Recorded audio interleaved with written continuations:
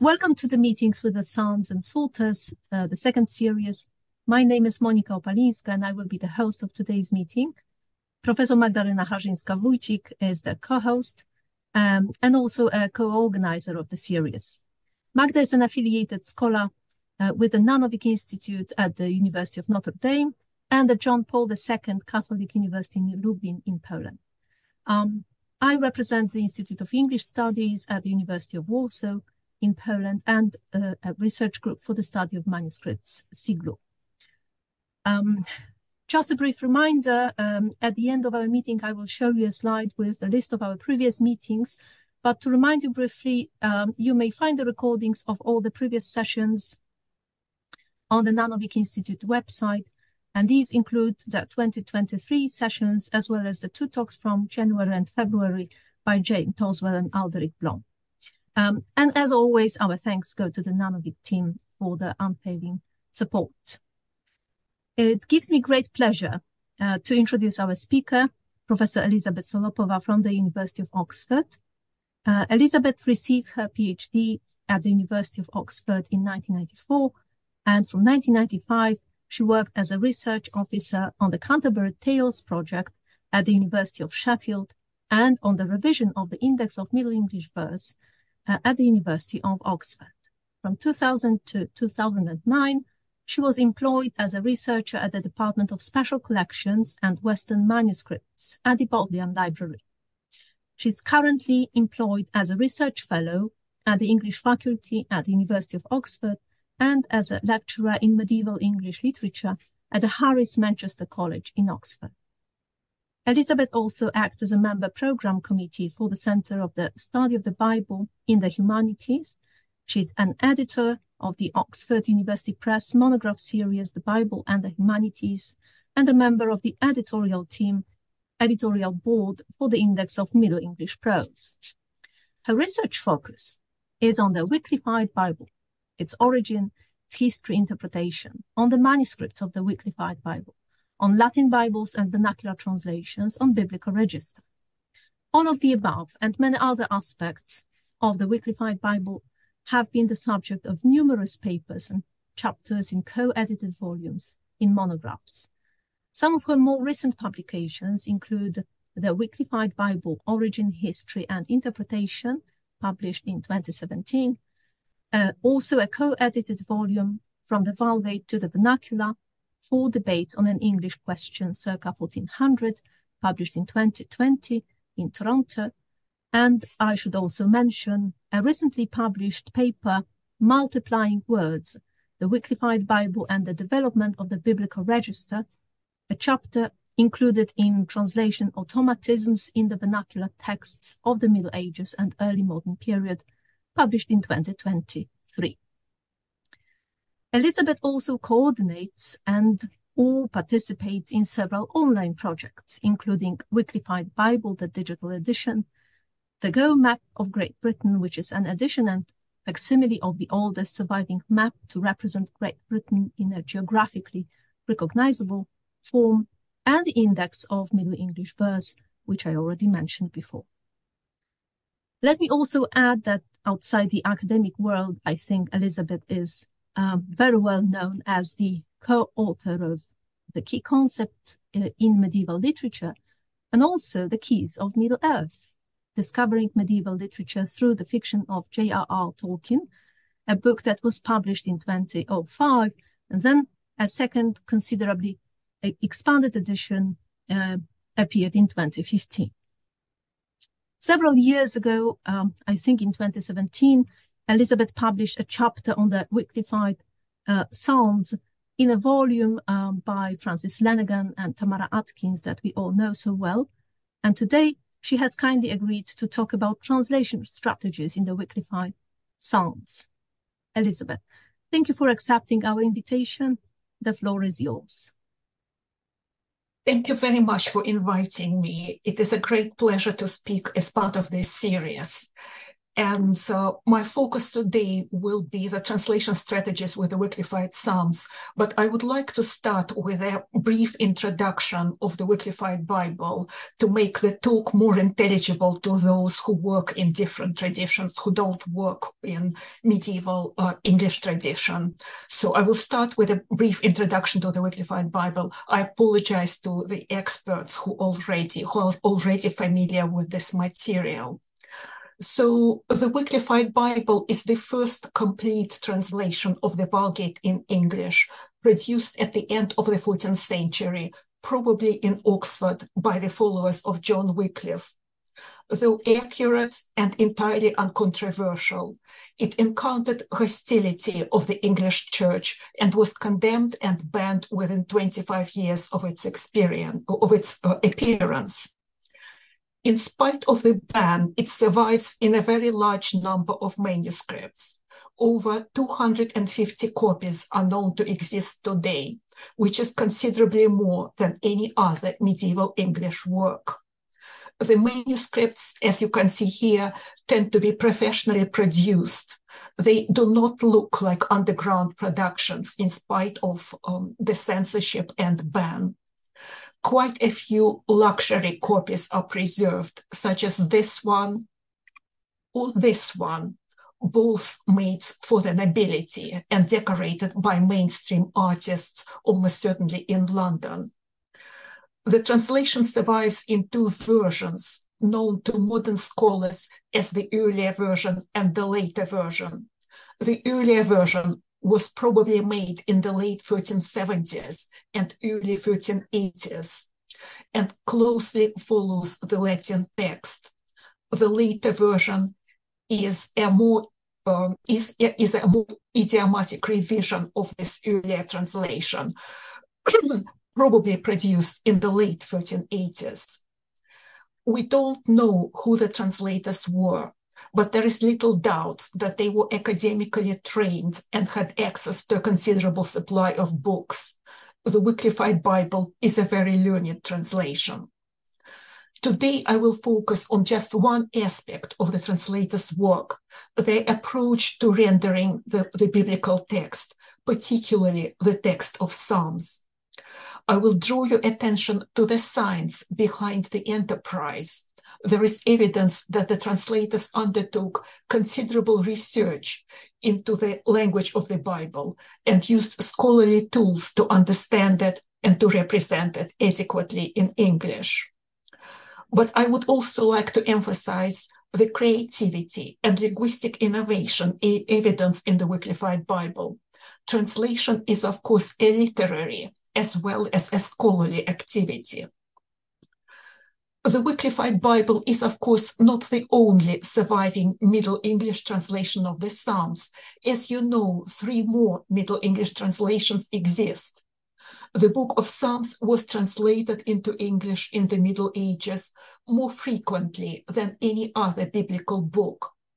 This undoubtedly reflects its exceptionally important role in Christian liturgy, spirituality, as well as in art and education.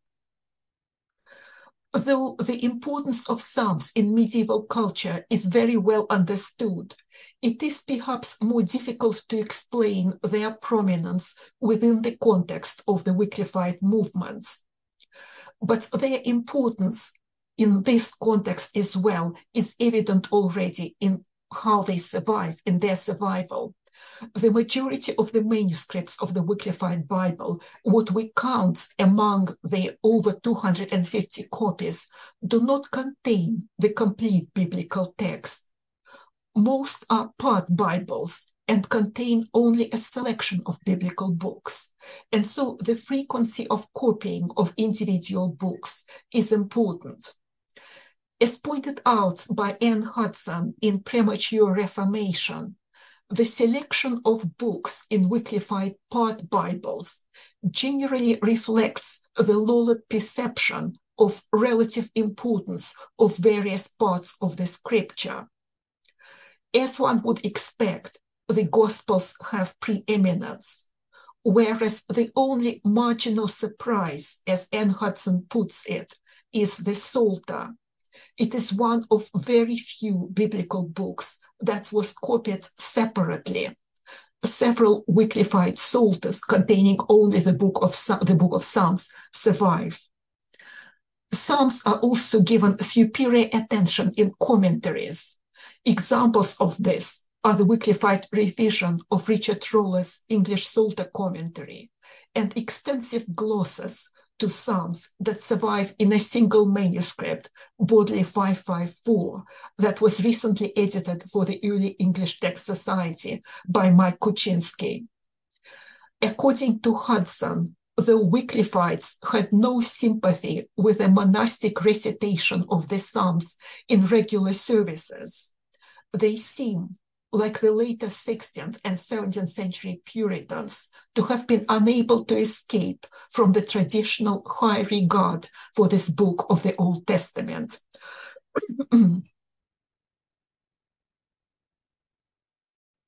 This slide shows a page from Bodley 554 that I have just mentioned, a copy with an extensive gloss. Wycliffite Psalters are typically small volumes, sharing many features with Latin liturgical Psalters. In addition to Psalms, the Wycliffite Psalters, like Latin liturgical Psalters, usually contain biblical and non-biblical canticles, and sometimes the Athanasian Creed. The Psalms are presented with traditional liturgical divisions and Latin incipits, as you can see here in the margins, opposite the beginning of Psalm 26. The Psalms, the Wycliffite Psalters use punctuation traditional for Latin liturgical Psalters and contain some titles, a translation of Latin titles found in liturgical Psalters. Again, you can see the translated title here in red at the start of Psalm 26. But moving on to the issues of translation, one of the most important differences between the Wycliffite Bible and earlier English translations is research undertaken by the translators into the underlying Latin text. The translators were aware that the text found in their contemporary Latin Bibles was highly variable and frequently corrupt. The use of a potentially corrupt Latin original was unsurprisingly one of the principal arguments against biblical translation.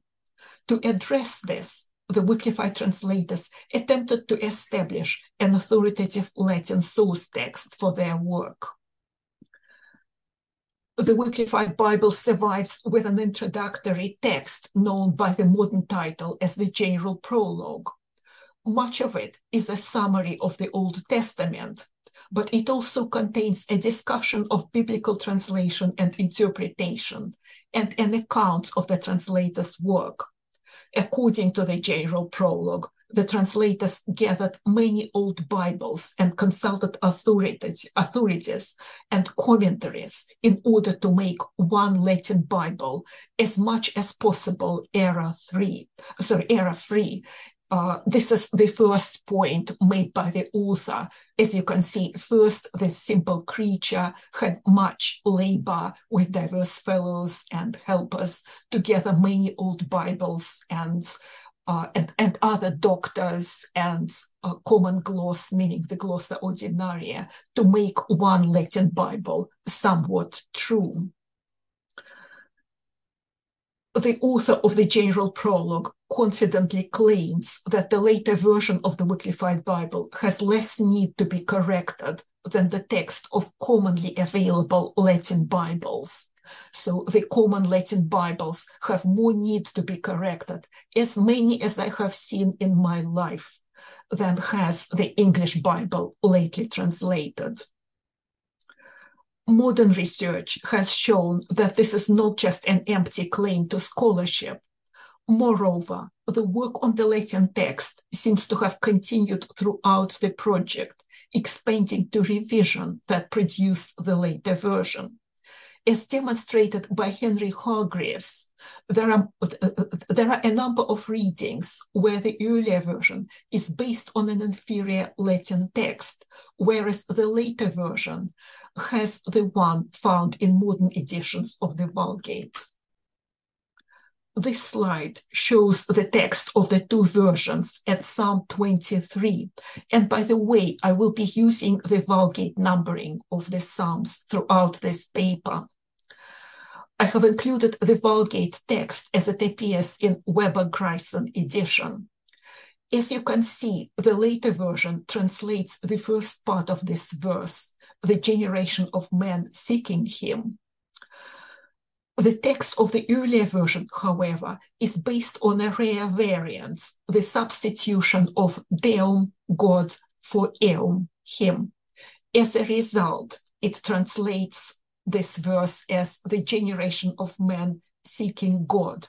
This reading is considered inferior by the modern textual critics of the Vulgate. The Latin readings chosen by the translators were not always those considered to be correct by modern scholars, but there is little doubt that the Wycliffite translation of Psalms and its revision are attempts to bring the English text in line with the Latin version considered to be correct.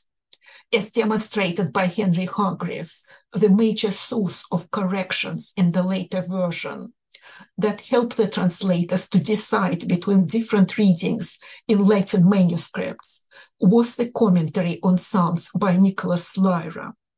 A significant number of corrections to the Latin text can be explained with reference to his work. The remaining ones do not derive from any single source and are probably indeed a result of comparing manuscripts of the Latin text, of consulting commentaries on Psalms, including Augustine, Cassiodorus, and Glossa Ordinaria, as well as consulting the correctoria, or lists of variants and emendations to the Paris text of the Vulgate that were circulated from the early 13th century.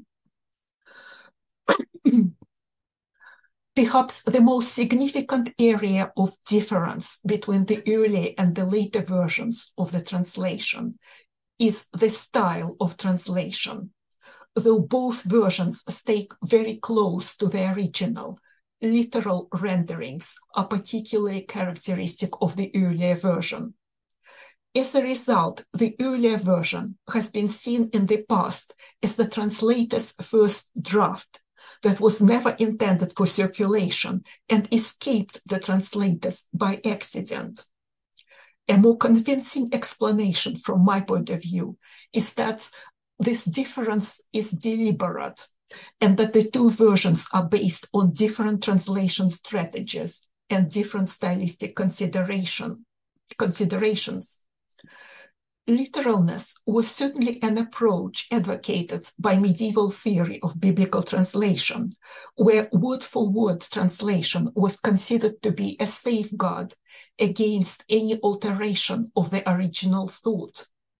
So rather than showing ineptitude in English idiom, the literalness of the earlier version may have been part of a plan to meet the most rigid specifications for the English Bible.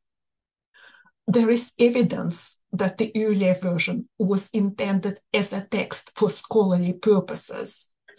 For example, it is used as the biblical text in the glossed Gospels, the Wycliffite commentary on the Gospels. This must have been a deliberate choice because the compilers of the glossed Gospels must have had access to both versions. This is evidence in their use of the text revised in the direction of the later version for parts of the Gospels and for lemata in the commentary.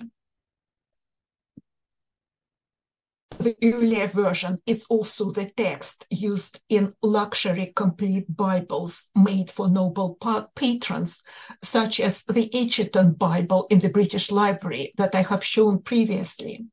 It is decorated with the arms of Thomas of Woodstock, Duke of Gloucester, the youngest son of King Edward III. This is another example of a luxury manuscript of the earlier version. This Bible, currently in Wolfenbüttel in Germany, was owned by Thomas of Lancaster, brother of Henry V. These two copies are dated on art historical grounds to the final decade of the 14th century, when the later version was available and already in circulation, so possibly also a deliberate choice. So the earlier version seems to have been treated by contemporaries as a text worthy of careful copying and dissemination, presumably a text with an appeal to a specially trained audience, such as clergy. The later version, that survives in a much larger number of copies, was probably a text produced with a wider audience in mind, including laity and less educated clergy. The translators seem to have experimented with different strategies to achieve clarity and at the same time to stay faithful to the source. The final chapter of the general prologue insists that the translation was intended to render the meaning as clear or clearer in English as in Latin, and not go far from the letter, so to stay close to the source, but to be open or clear or opener in English than in Latin. The author of the prologue acknowledges that the differences between English and Latin require deviation from the word-for-word correspondence between the translation and the original. He advocates sense-for-sense approach to translation and gives detailed recommendations as to how Latin constructions, which do not have exact equivalents in English, can be rendered idiomatically. These include absolute participle constructions, relative clauses, and common adverbs that change their meaning depending on the context. The author also advocates the use of the natural English word order, where word-for-word translation doesn't make sense. Such recommendations were certainly implemented in the later version, but at the same time, the text of both versions is collated against the Vulgate, and all deviations from the Latin text are declared to the reader. The English text that doesn't correspond to anything in the Latin original is underlined in red or black in carefully produced manuscripts, a practice that almost certainly goes back to the translators. This slide shows the opening verse of Psalm 26 in Latin, followed again by the two Wycliffite versions. As you can see, a more literal earlier version closely follows Latin and doesn't include the verb to be in the opening words of the psalm, translating Dominus illuminatio mea as the Lord is my lighting. And by the way, lighting and lightning were morphological variants in Middle English, both meaning illumination. The later version includes the verb to be. The Lord is my lightning. The verb to be is underlined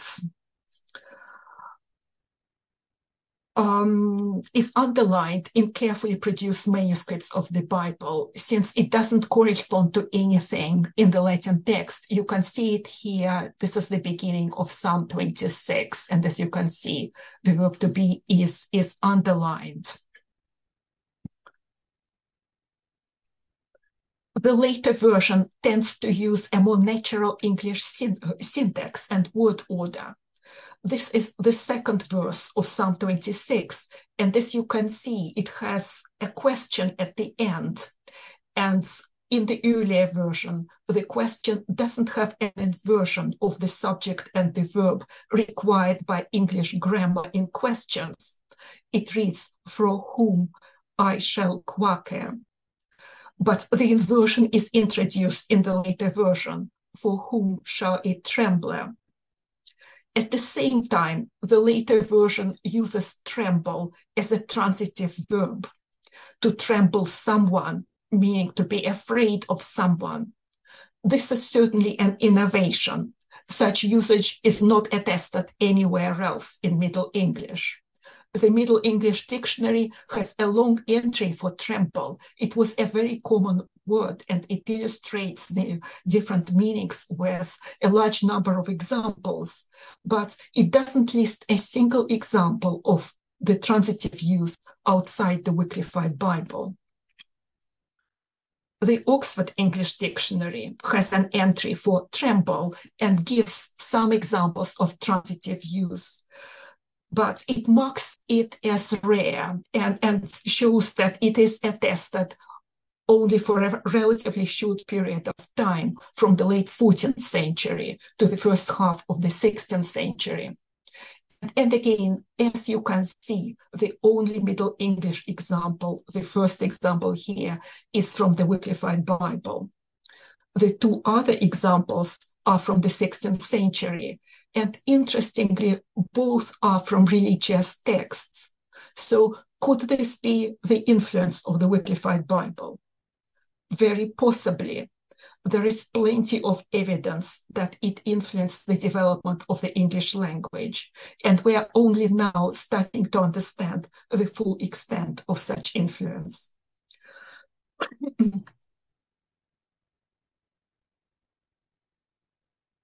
We characterize the later version as less literal and more interpretative translation, not only for linguistic reasons, but also because of alterations that it introduces. Such alterations reflect a desire to control the understanding of the text. They are not particularly common, but they do exist. In this example, at Psalm 44, as you can see, the earlier version stays close to Latin, but the later version adds an address to Christ in line with a Christological interpretation of this psalm. Christ, thou art fairer in shape than the sons of men. There is one other topic that I wanted to discuss in connection with literalness, interpretation, and innovation, and this is the translator's interest in etymology and philologically inspired translations. The Wycliffite translators were undoubtedly familiar with Magnae Derivationes, or Judicium of Pisa, a widely used and comprehensive Latin etymological dictionary. Judicium's lexicon had a pan-European circulation and was known to both scholars and poets. Famously, it was used by Dante, who cites it in his Convivio. Derivationes is also the source of Dante's Greek vocabulary, his etymologies of Latin words, and of some of his imagery in the Divine Comedy. The derivations was well known in England and Oxford. Oxford libraries alone preserve several 13th and 14th century copies, some either made in England or with English and Oxford connections. This manuscript, for example, has a 15th century Oxford binding. Such copies of Judicium tend to be small, practical books with numerous notes in medieval hands. Judicium's lexicon was almost certainly one of the tools used by the translators of the Wycliffite Bible. In several cases where the renderings of the two versions differ, the reading of the later version shows the influence of Judicium's definitions. Thus, exasperare is translated as terran in the earlier version and machen sharp in the later version. Terran means to provoke, anger, and vex in Middle English. Judicium, however, glosses exasperare as facere asperum, make sharp. Judicium's lexicon may have also inspired the Wycliffite translators' interest in etymology and what can be described as philological literalism that is characteristic of both versions. The Bible shares this feature with the Lollet revision of Richard Rolle's English Psalter commentary. The meaning of in Latin differs according to the case it governs. The accusative is used where motion in is implied with a sense into, whereas the dative and ablative are used when the meaning is locative, in or on. Anne Hudson pointed out that the original Richard Rolle's translation of Psalms had in all such cases, thus losing the distinction between into the land and in the land. In the Lollet revision of Rolle, however, one of the most widespread changes was the introduction of this distinction. Into was used where the Latin noun had the accusative case, whereas in was used where the source had the dative or ablative. Lollet revision of Rolle was generally in the direction of greater fluency, and so such philological literalism is a major exception that goes against this wider tendency. This raises questions about the authorship of the revision and the Wycliffite Bible, and the possibility of the shared authorship of both works. There are plenty of examples of philological literalism in the Wycliffite translation of Psalms in both versions, and I will give only one example.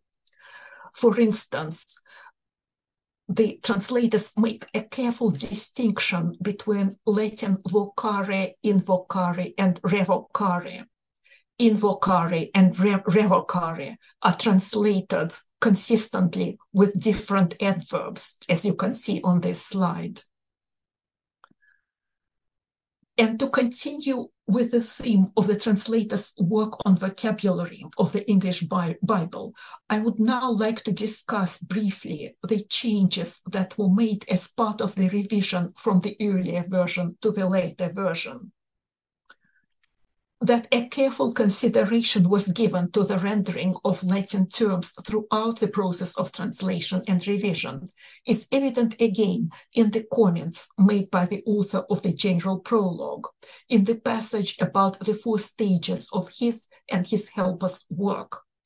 As you can see, the 3rd stage, indicated with the number 3 here on the slide, is described as consulting the works of old grammarians and theologians in order to understand and translate better difficult words.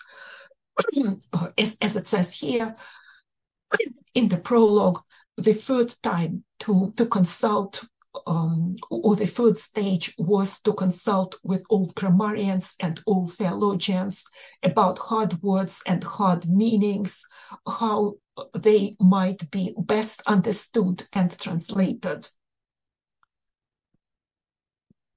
The comparison of the 2 versions showed that revision involved a reconsideration of the rendering of a very large number of Latin terms.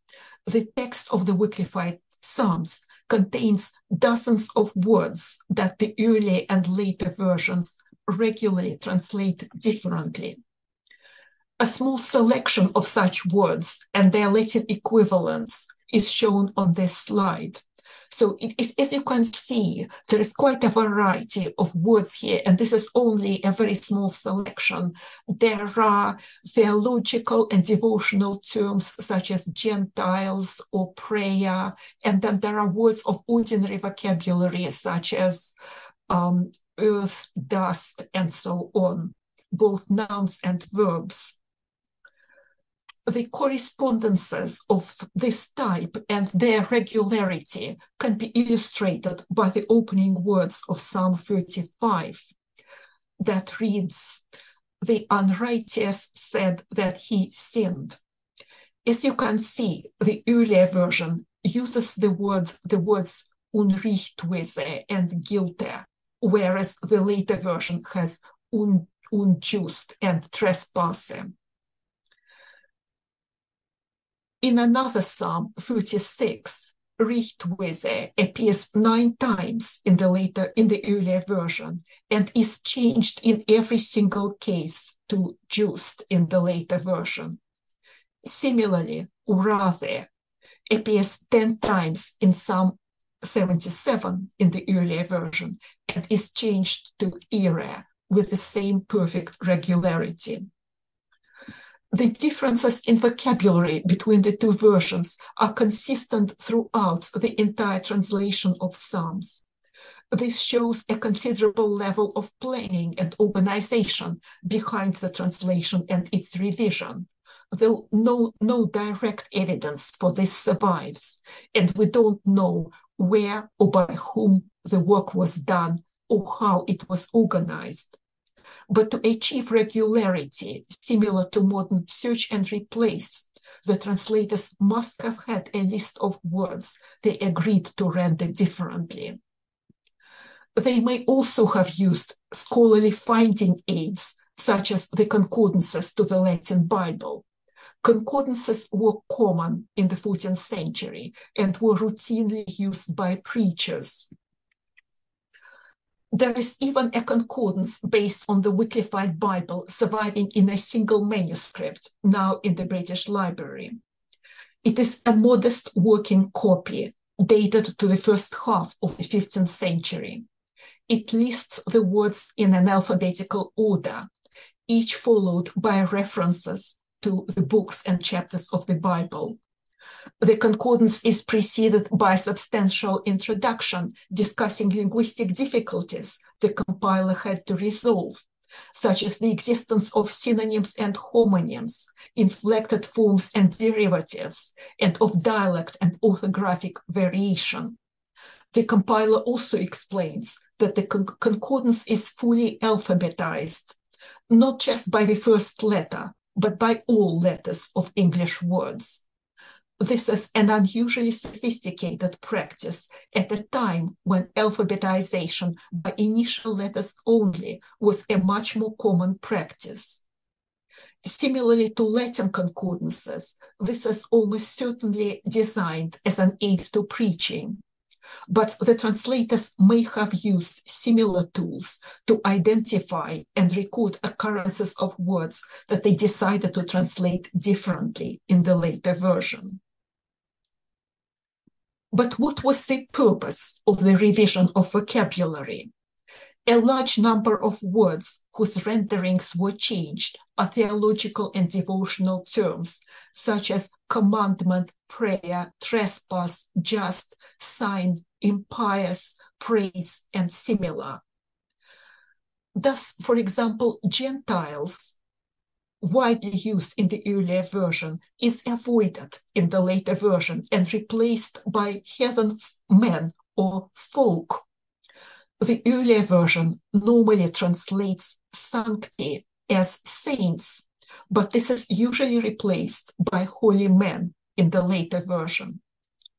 The choice of words and regularity of revision suggest that the translator's concerns were broader than simply producing a readable English text and extended to the development of standard terminology for theological and devotional discourse. Perhaps the most interesting example of a reassessment of the rendering of a theological term in the text of Psalms is the translation of anima, usually rendered as soul in the earlier version, but replaced with life in the later version. Such use of life in the biblical text may have been an innovation of the later version. It is uncharacteristic of earlier English translations of Psalms, where anima is regularly translated as soul. The translator's work on vocabulary was indebted to earlier and contemporary interest in the richness, multiplicity, and ambiguity of the biblical language. Such interest is evident in detailed studies of polysemy of biblical terms and descriptions of their multiple meanings that were widely used in exegesis and preaching. This interest is evident in collections of distinctions that became popular in the second half of the 12th century. They're essentially dictionaries that describe the meaning of biblical terms. They list various meanings of words, distinguishing up to 10 or 15 different significations, and illustrate them with examples from the Bible. One of the earliest known collections of distinctions is Peter the Chanter's widely circulated Summa Abel. It is an alphabetically arranged glossary designed to guide the interpretation of the ambiguous words in the Bible. It includes the word anima that is given 6 sets of meanings, each subdivided into several senses, illustrated by their occurrences in the Bible. It records the sense life, vita presens, as one of the meanings of anima. The meaning life is illustrated in Summa Abel by a quotation from St. John's Gospel: "He who hates his life in this world will keep it for eternal life." Polysemy is, of course, a preoccupation of both scholars and poets.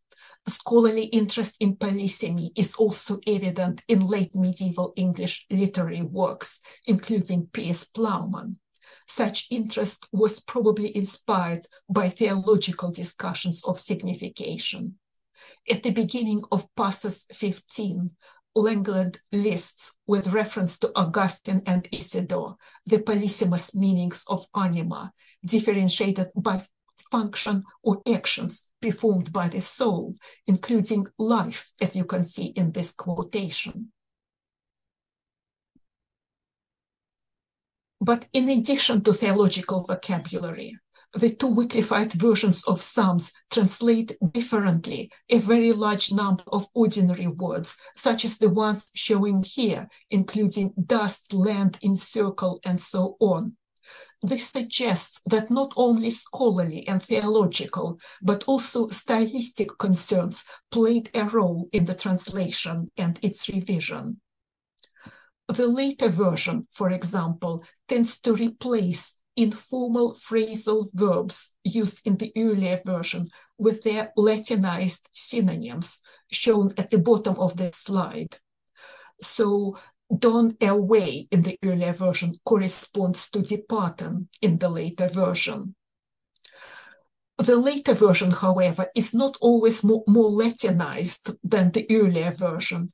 On the contrary, it generally prefers more familiar, accessible, and less experimental vocabulary, thus reducing linguistic creativity evident in the earlier version.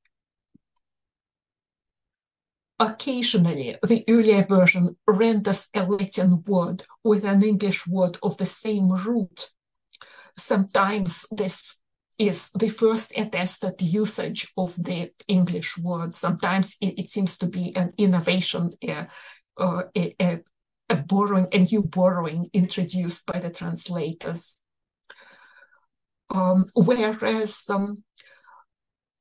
the later version tends to avoid this, and as a result often replaces the Latin term with its vernacular synonym. But the Latin version translators, but the later version translators were not at all averse to the use of words of foreign origin.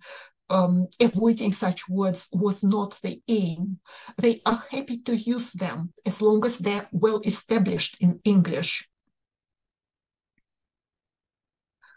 So, for example, envirunen, meaning to surround, is not attested before the Wycliffite Bible.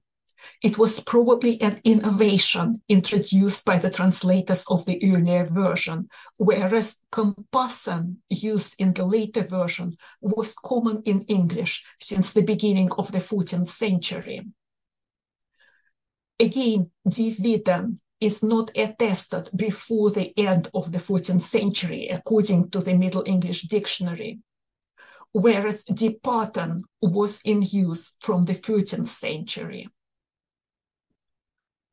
Hund, the earlier version prefers hund, whereas the later version prefers dog. So hund, of course, means simply a dog, any dog in Old English. And this is what it still means in Chaucer.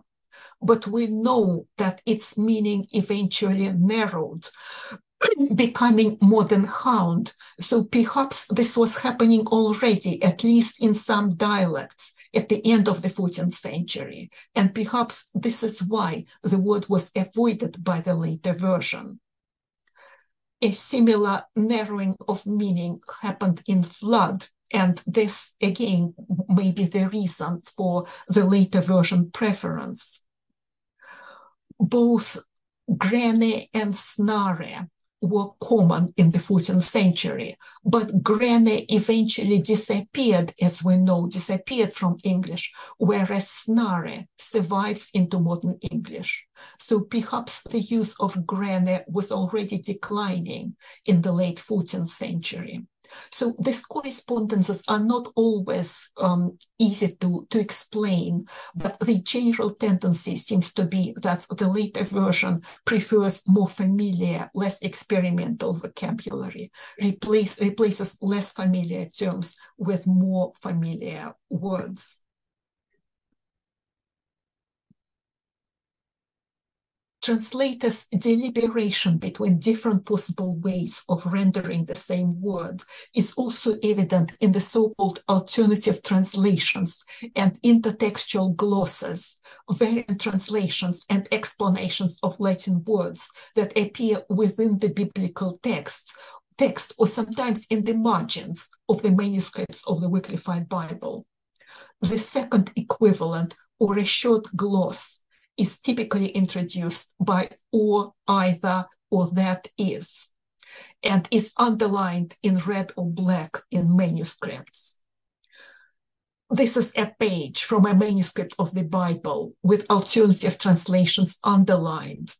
As you can see, there are quite a few of them, and they're kept linguistically and visually separate from the biblical text. So they do not correspond to anything in their source text, and therefore they are underlined.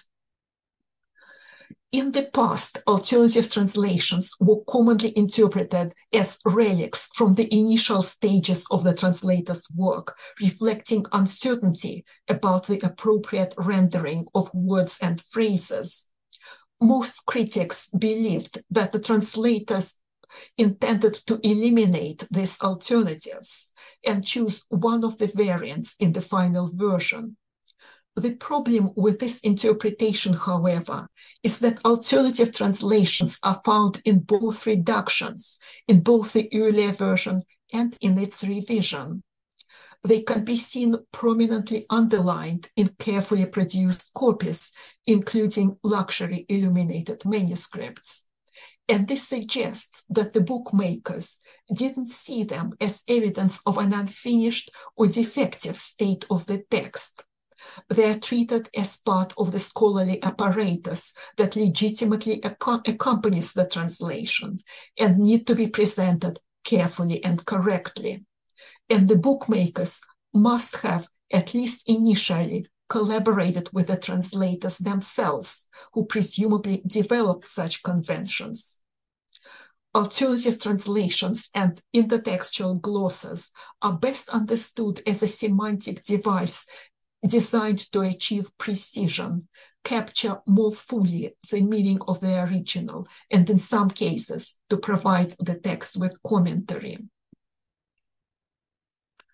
This is again the beginning of Psalm 26, and as you can see, there is a gloss, this time in the margin, that reads "that is hostis," that is hosts, And this is linked to the word castles in the translation through the use of a special sign. Here is this verse, and as you can see, the earlier version uses the word tents to translate Latin castra.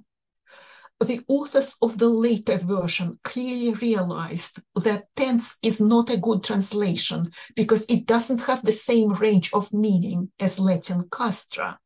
It fails to render the sense military fortifications required by this passage.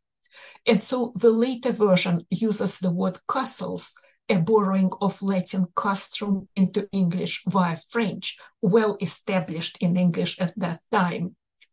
This is a familiar word to the reader, and it preserves better the military overtones of the original, but it still fails to communicate the meaning fully, because Latin castrum means not only a fortification, but also an army. It has an ancient meaning that is clearly important in this passage. Some modern English translations have armies in camp or entrenched armies at this point. In the Wycliffite Psalter, the same range of meaning, covering both fortifications and the army, is achieved through the addition of a gloss, that is, hosts. I'm getting very close to the end of this paper, but the final topic I would like to discuss briefly is heresy. The general prologue to the Wycliffite Bible makes clear that the translator's theological and political views differed from those of the official church. But does this also mean that the text of the Wycliffite Bible was influenced by Lollard ideas? This was certainly a presumption behind Archbishop Arundel's constitutions. This legislation, promulgated in 1409, aimed to regulate preaching, the teaching of theology, and the use of biblical translations. The constitutions didn't prohibit straightforwardly the making of new translations of the Bible, but insisted that such translations must be examined for heretical opinions. So there is an expectation that there will be heretical opinions embedded in the text.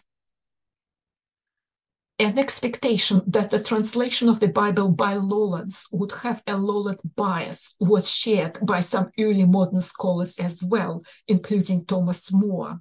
He believed that Wycliffe, in his view a notorious heretic, must have purposefully corrupted that holy text, maliciously planting herein such words as might in the reader's ears serve to the profit of such heresies that he went about to sow. Modern scholars, however, are yet to discover heretical opinions embedded in the text of the Wycliffite translation. The only part of the Bible that contains openly declared Lollard views is the general prologue.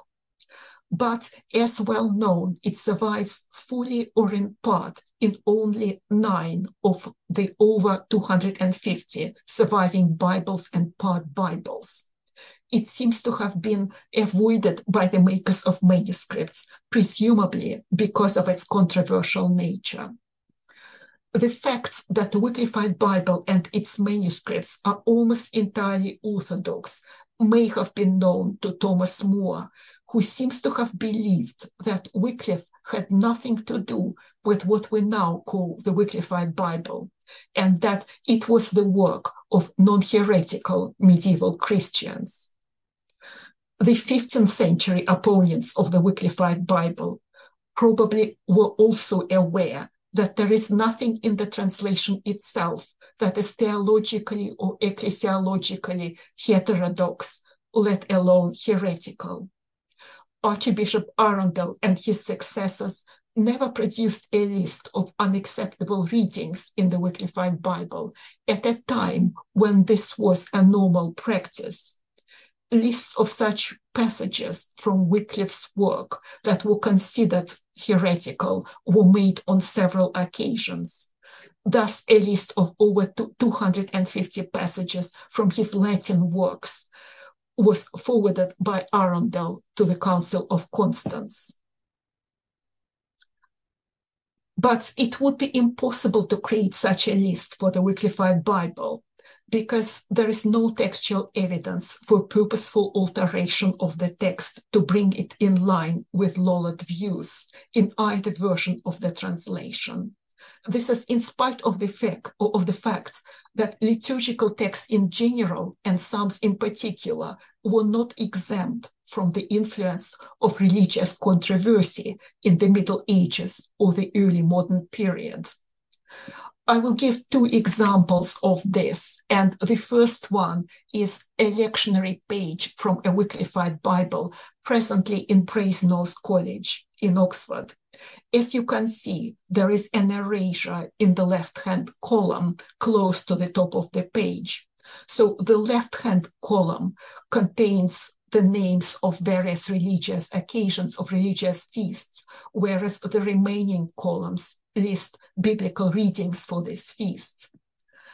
What this is immediately clear to anyone familiar with English liturgical books, and not just because they did not do a very good job erasing it, maybe deliberately, and we can still read much of it. The erased text is, of course, the translation of Thomas Becket. As you know, Henry VIII did not like him as a popular religious leader who dared to challenge the royal authority. So he destroyed the shrine of Thomas Becket and ordered that his feasts be removed from liturgical books.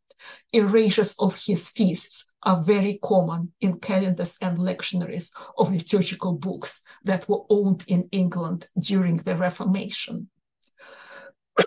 I have another example of the influence of religious debates, this time on the text of the Psalms. But before I share it, I need to give some background. As you know, the most common way of illustrating Psalms from the 13th century and up to the end of the Middle Ages was the so-called Parisian program of illumination that focused on the opening words of Psalms. The traditional iconography for Psalm 52 featured a fool because the psalm started with the words, "The fool said in his heart, there is no God." The fool was occasionally on his own, but often in conversation with King David, a cleric, as here, or Christ. The fool was variously portrayed, sometimes as a beggar or barely clothed madman, as here. Sometimes he is a courtly jester. And sometimes there is a mixture of some kind of the two approaches. When he is a madman, he is frequently shown holding a club and either holding or eating bread, because Psalm 52 mentions the evildoers who devour the people as men eat bread. But in the 14th and 15th century, the 14th and 15th century were a time of intense debates about the real presence at Eucharist.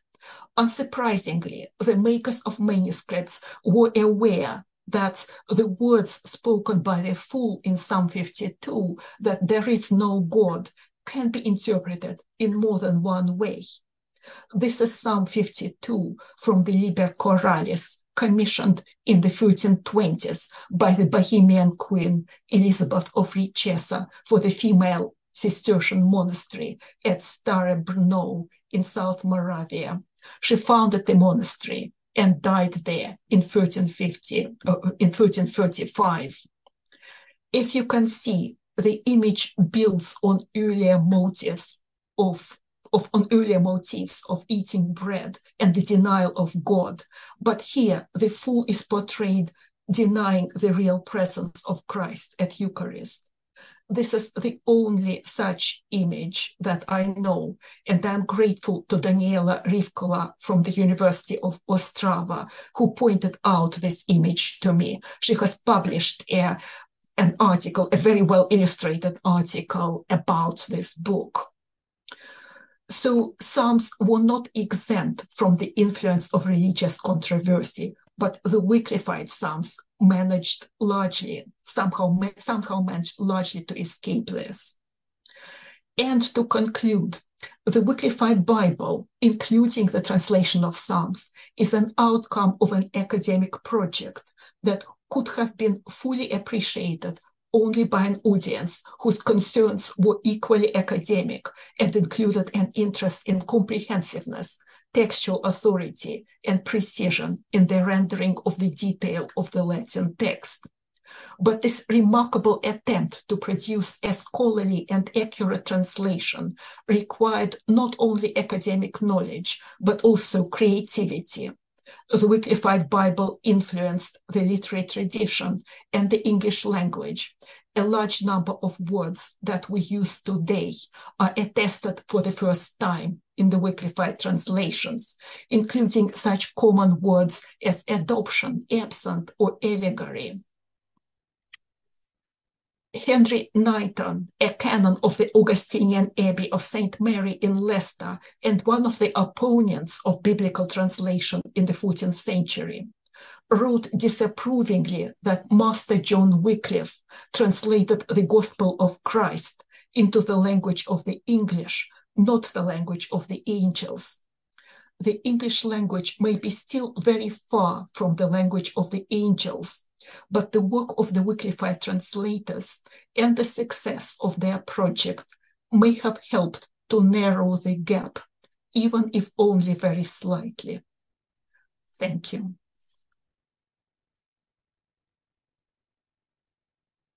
Thank you very, very much, Elizabeth. This was wonderful.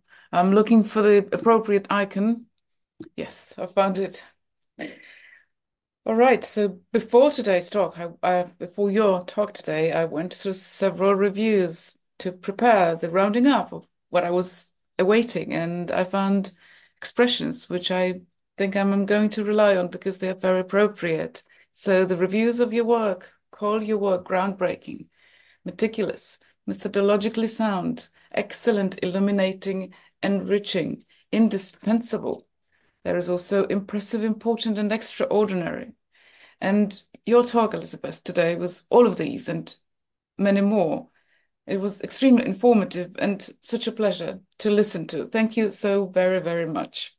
Now, the floor is open to discussion. Anybody who wants to ask a question, please signal your willingness to do so by clicking on the hand icon. And I will ask you to ask the question, to formulate the question. If for any reason, either technical or personal, you cannot ask the question yourself, you can always type it in the chat and I will read it out. So once again, thank you very much. This was so enjoyable and absolutely excellent. And well, the angelic accent at the end was, well, just wonderful. The floor is open to discussion.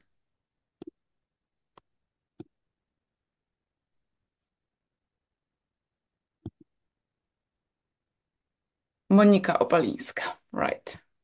Right. If there are no other questions at this moment, let me start perhaps. I have two questions, if I may. You mentioned this incredible, even though still largely unknown, program of coordinating the work on the Wycliffite Bibles, and the fact that the scribes, people who worked on the translations, referred and based the work on, for example, the etymological dictionary by Huguccio, Magna Derivationes. And you also mentioned the concordance and the lists, correcciones, etc. So the whole apparatus of tools and instruments that would have been helpful. So I understand that they took measures so that to ensure homogeneity. But my question pertains to this broad division or distinction between the early version and the late version. Can we really see them as homogeneous? And so in other words, to what extent were the translators, the scribes, successful in rendering these versions as really very homogeneous, or can we see any discrepancies between specific tokens, specific manuscripts? That's one question. And another one is, I was really intrigued and fascinated by the discussion of the vocabulary. I thought that perhaps the alterations in the words might be based on choosing more accessible to the general public terminology. And at the beginning, I started because I loved the example that you gave about this distinction between accusative and dative in into, and it brought to my mind the same distinction that was used in the Old English texts. So it's like a pangermanic tendency. So I thought that perhaps this might have been the target, but evidently you showed that it's more than that. But my question really is about the variant glosses. You said that the main reason for using these variant glosses was to ensure better comprehension, understanding, precision of the text.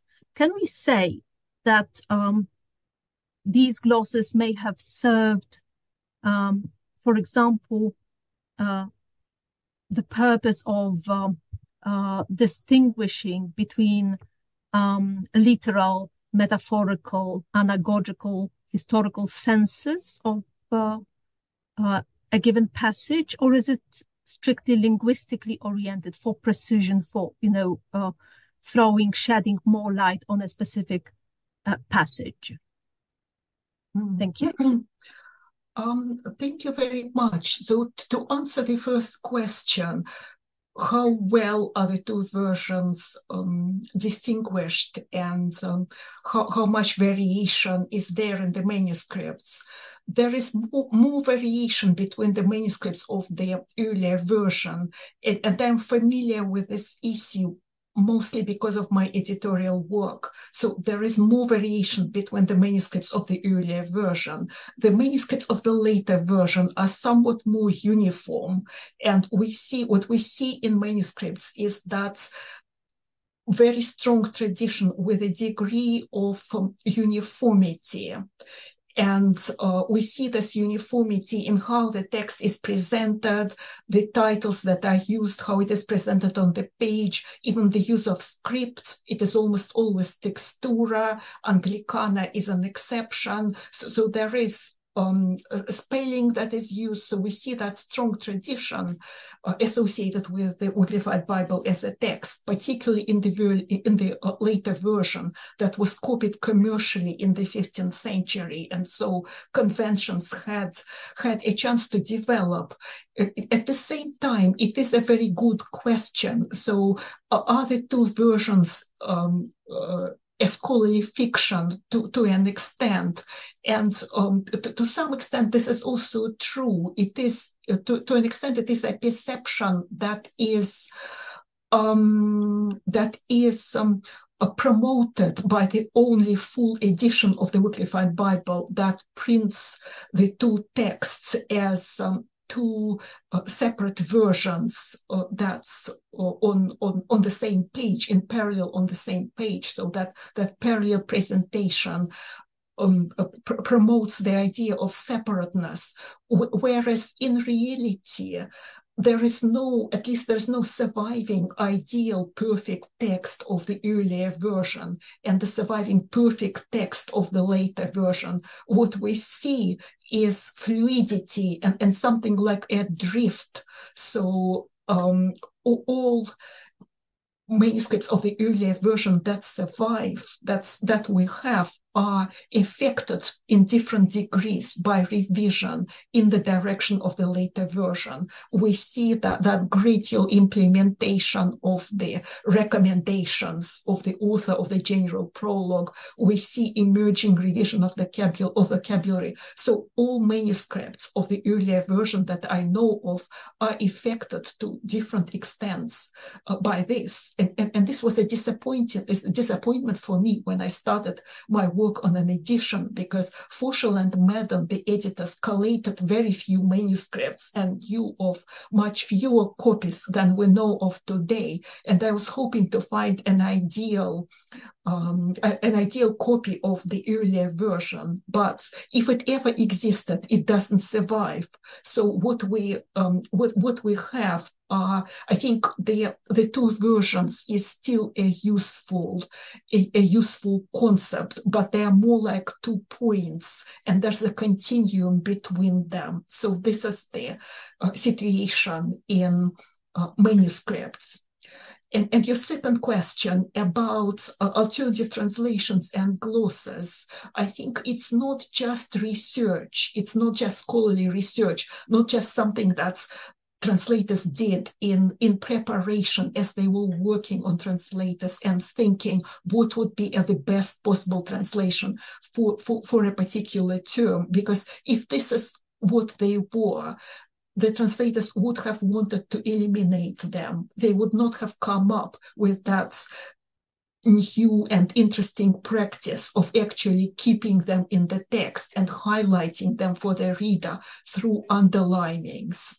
And this is how both versions are circulated. Both versions have these alternatives. So they are part of the scholarly apparatus, deliberately present and deliberately kept. I don't believe that they're just part of initial work on the translation that the translators were going to abandon in the final version. I think they are there for the reader.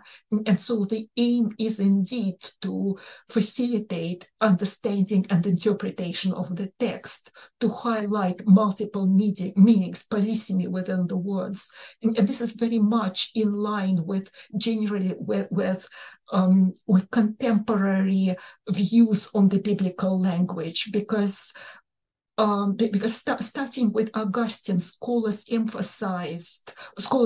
had a positive view of complexity and even ambiguity of the biblical language. That complexity and ambiguity was seen as a theological tool, a gift to their readers that would help them to critically understand the divine message and their own environments. So I think the glosses and alternative translations are there for the reader. They are there to help with the interpretation, with understanding, with the reading of the biblical text. Thank you. So it's quite incredible how this must have been coordinated. Yes.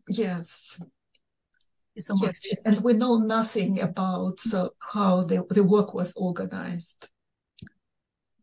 Okay, thank you. I can see the next question, Professor Jane Toswell. Jane? Hi, Elizabeth. It's lovely to see you. Hi. And to have heard such a marvelous paper, because, I mean, just organizing all of that material into a coherent whole, it amazes me that you do it every time. So I have the obvious question, since you've left this slide up. Do you think Henry Knighton was aware of Bede and the bad puns of Gregory that Bede was quoting, and he got his understanding completely wrong in that section, or do you think he was unaware? Bede on Gregory in the slave market. I know what you mean. Yeah, I know what you mean.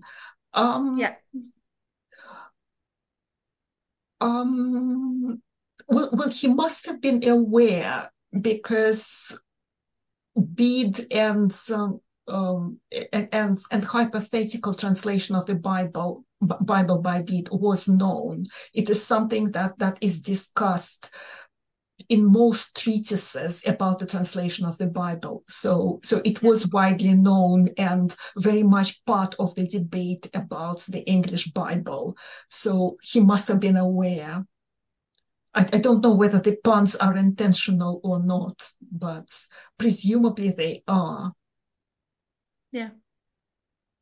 It just strikes me that Knighton actually kind of reversed his own argument, since Gregory would have said that it was the language of the angels because it was the language of the English. Or because of his, I mean, those puns are so bad, but it just, it's kind of a neat thing. I'm sure it is the reference to to the well-known passage from Gregory. I'm sure you're right about this. That's what it makes us think about, and I'm sure that's what contemporaries thought of as well, because it is such a striking and memorable image, and a pun. Okay, Kingalis. Okay, yes, thank you.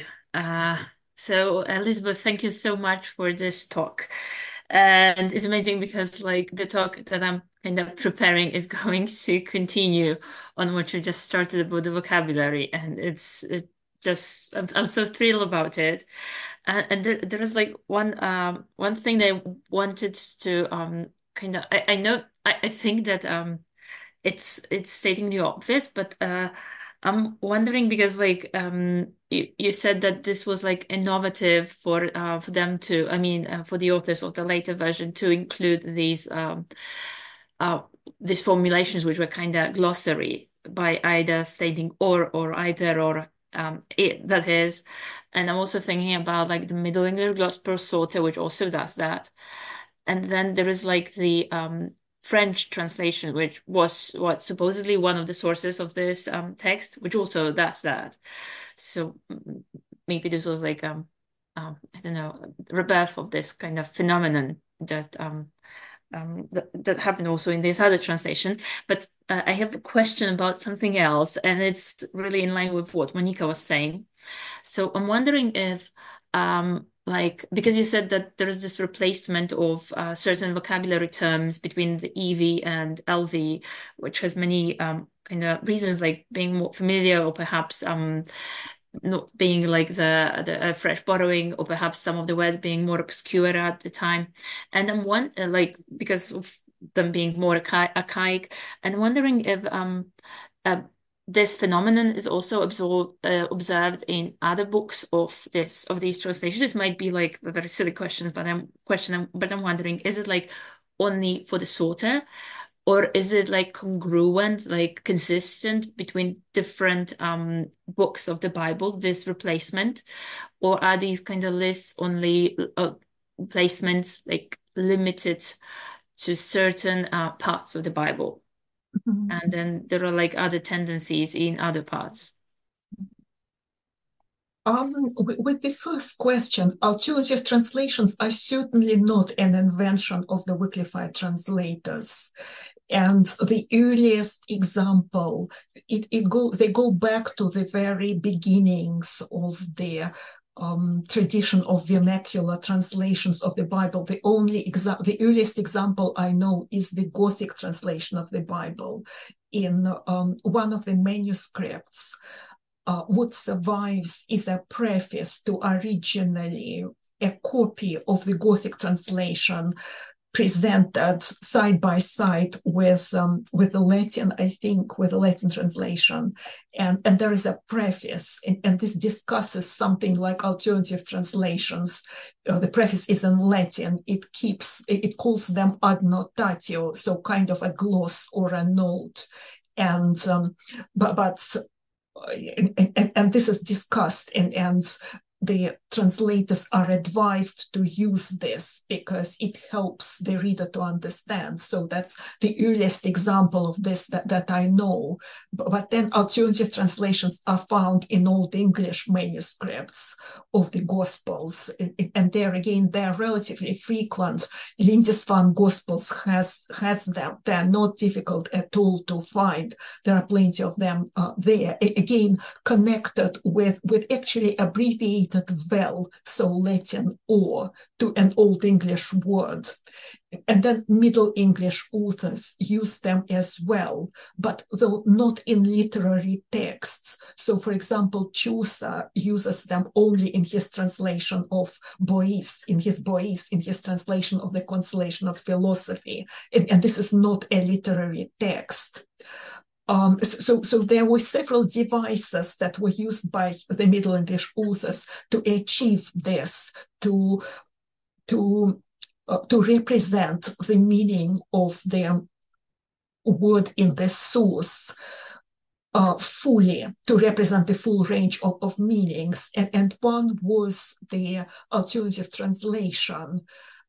Another was another one was simply the use of equivalents and multiple terms, and multiple terms simply when the word when a word from the source is translated with multiple terms in an English version, is very common in Chaucer, in Caxton, in other Middle English literary works, and not only literary works, but is completely uncharacteristic of the Wycliffite Bible, presumably because the Wycliffite translators wanted to declare all their editions. And so they still use that device, using multiple vernacular words to represent the term of the original fully, but they don't use multiple undeclared multiple translations, but they use that device of an alternative translation underlined in manuscripts and linked with or that is, or something like this. So they are distinguished from the biblical text, both visually and linguistically. But alternative translations are certainly not an invention of the Wycliffite Bible. There is that tradition associated with biblical translation and translation more widely. And the second question about changes to vocabulary. Changes to vocabulary are a bit of a mystery, because it was clearly a very large part of the work on the later version, and yet the general prologue doesn't mention them at all. The author goes into all the detail about the translation of grammatical constructions, but changes to vocabulary are not mentioned at all.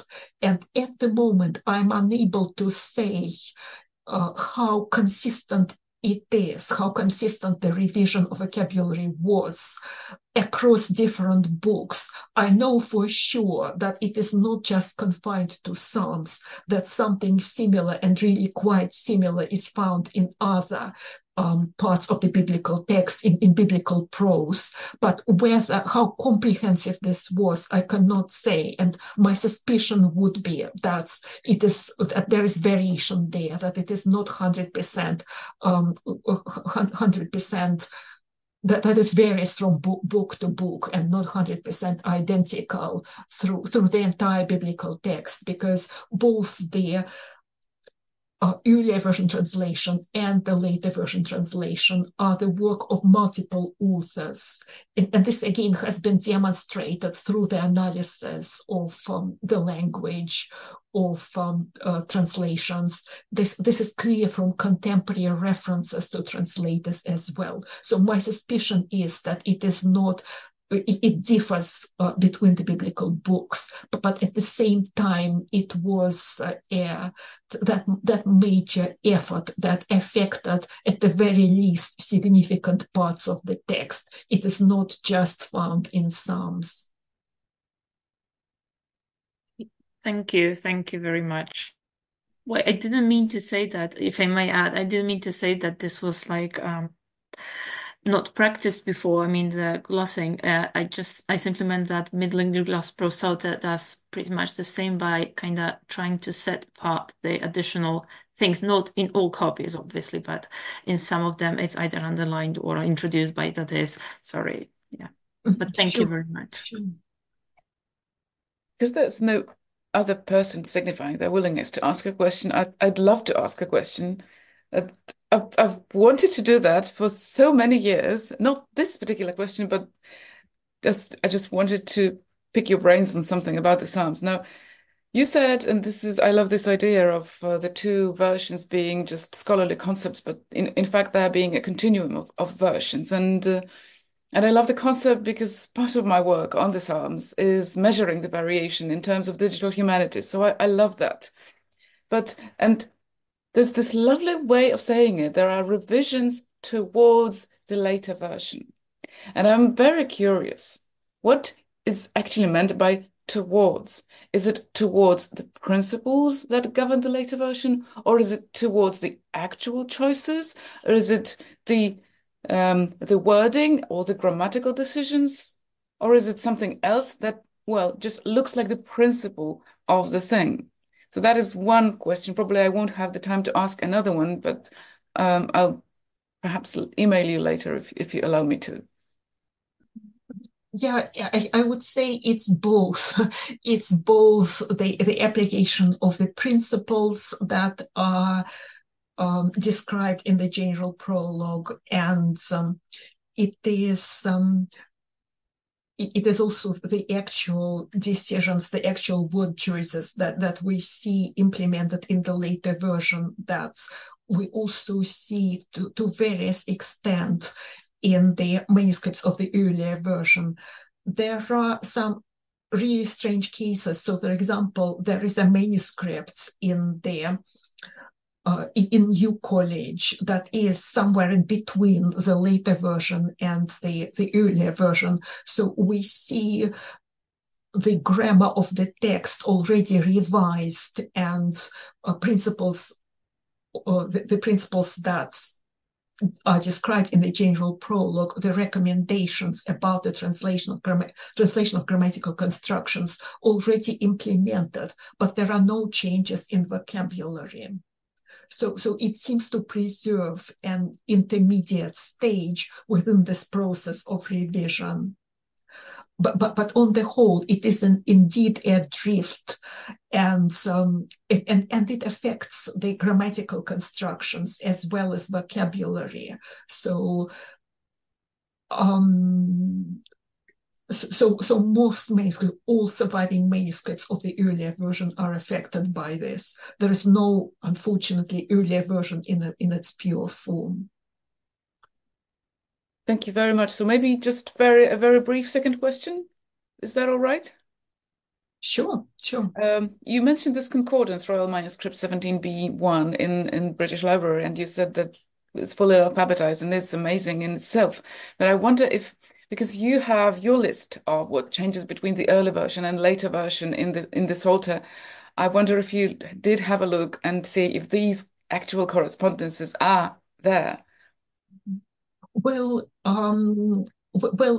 no, and I have started further work on the concordance, because there were several versions of the concordance to the Latin Bible, and they are reasonably well described and distinguished between themselves. So my next task, or one of my tasks, is to understand what exactly the Wycliffite Bible Concordance is based on, what is the model, but on the whole, it is a fairly comprehensive concordance to the Latin Bible. So it doesn't include just the words, unfortunately, that were revised on the way from the earlier version to the later version. So it is not just a translator's tool, it is a concordance to the Latin Bible, so presumably made for a preacher, but translators could have used similar tools.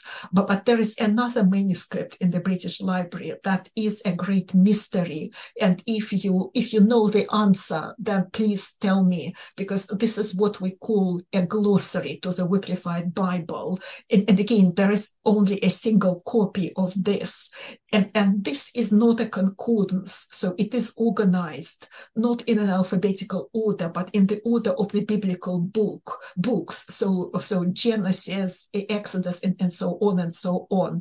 And the titles of the books are there, so you know where you are in the Bible. But then it has a fragment of the Latin text that can be a single word or a word combination. It can be longer than a single word. So a fragment of the Latin text, and then the translation from the Wycliffite Bible.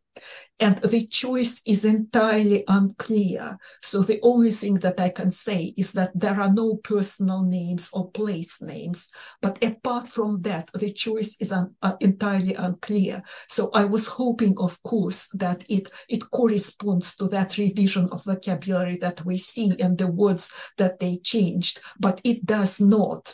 It includes difficult words, more difficult Latin words, but it also includes most ordinary Latin words that are not difficult to translate at all. So the purpose of this is entirely unclear.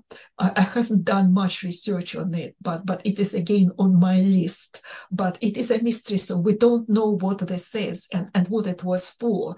And both the concordance and the glossary are carefully made manuscripts. It's not just somebody's draft or somebody's notes. It is a fairly small format, and but it is written in textura. It has flourished initials, so it is made to be used. It's not just somebody's notes or somebody's draft, but to use how, what is the purpose? This is entirely unclear. If you have any ideas, please tell me.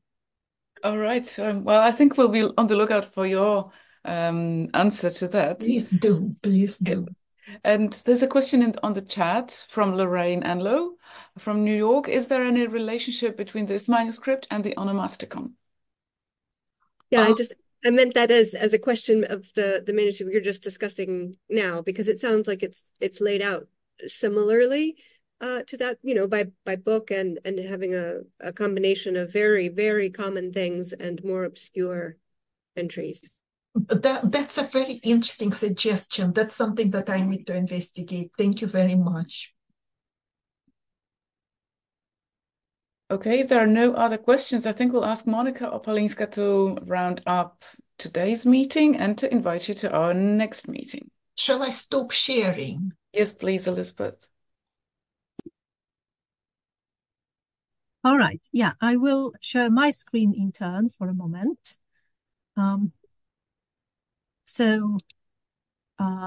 As you can see from the slide, that should be now available to everyone. I hope it is. Our next meeting will be on the 25th of April, and our speaker then will be Kinga Lis from John Paul II Catholic University of Lublin in Poland. Kinga will be talking about 12th to 14th century vernacular Psalter translations into Middle English, Anglo-Norman, and Middle French. And because we didn't show the slides at the beginning of our meeting today, let me just paste onto chat a link to the Nanovic website, where you can find recordings of all of our previous sessions, including last year's sessions, and the two meetings that we had this year, in January by Jane Toswell and in February by Alderic Blom. And I hope that Elizabeth's talk will be available soon, so we can all enjoy it, listen to it, and re-listen again and again. Thank you so much for attending our meeting today, and once again, many, many thanks for a wonderful, very insightful talk to Elizabeth. Thank you. Thank you very much for inviting me. It was an honor. Thank you. Thank you.